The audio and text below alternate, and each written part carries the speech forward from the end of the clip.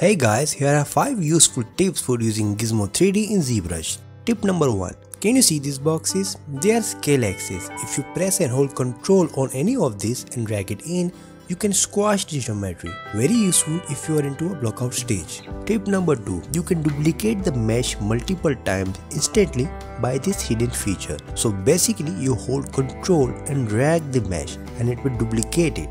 But at the same time, let go of the control on your keyboard but not the pen on your tablet, and just move the cursor by using these arrows and it will duplicate the mesh infinitely using the same distance it covered the first time. It records the distance of the first instance of duplication and then applies to other instances. Pretty useful if you are creating a pattern or any design.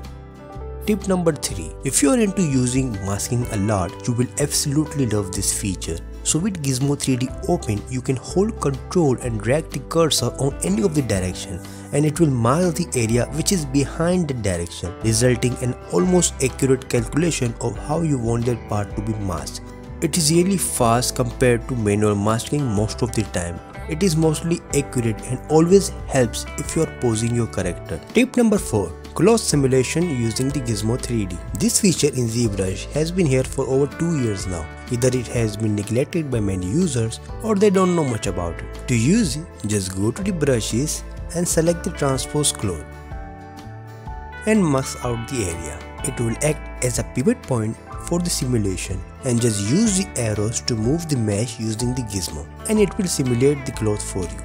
You can scale, rotate and move and it will simulate accordingly. Tip number 5. You probably know how to scale in ZBrush using the Gizmo 3D, but if you press and hold Ctrl and scale it using the middle scale icon, it will scale using the normals of the mesh like it is filling an air in the balloon. It will also deflate if you go down the negative value. Also, if you press and hold Alt or any of the scale axes, it will exclude the selected scale and will scale using the remaining 2 axes. Additional tips. Some additional tips I wanted to share is Gizmo 3D comes with its own pair of primitives which are pretty useful. To use it, just click on this gear icon while any of the mesh is selected and you would see this bunch of primitives. Just click on any of these and it will replace the current subtool with these primitives. The good thing about this primitive is that I love the topology. You can also modify the topology and each type of primitive has its own sets of modifications. And this is it guys. These features which I mentioned are there from the beginning for sure, but I haven't seen people using it much and that is why I decided to share them with you. I hope you like this video. Please do subscribe and share this video. Comment what you want me to cover regarding sculpting or 3D next time.